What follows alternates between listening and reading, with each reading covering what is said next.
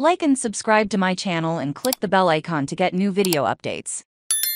U.S. Soccer adopts protocol against anti-gay chants for U.S.-Mexico game. The U.S. Football Association said it would enforce its newly introduced policy against anti-gay chants when the United States play Mexico on Wednesday. Even though the game is not a FIFA-friendly, the policy was originally enforced in May 2022, and dated USSF board-approved ratified it last month's 2023 AM. In a statement to ESPN, the USSF said it intends to enforce the policy in cooperation with the Mexican Football Federation and Soccer United Marketing, which sponsor most Mexican games in the United States. We follow and will fully enforce Policy 521-2 for this and all future games. With FMF and some, we have been proactive in working to prevent discriminatory chanting at our upcoming game by communicating the fan code of conduct to attendees prior to the event, and will continue this communication locally. FIFA's three-stage process will be implemented, and violations will be sanctioned, in conjunction with a 2-minute suspension of play. While the three-step protocol does not address individual fan behavior,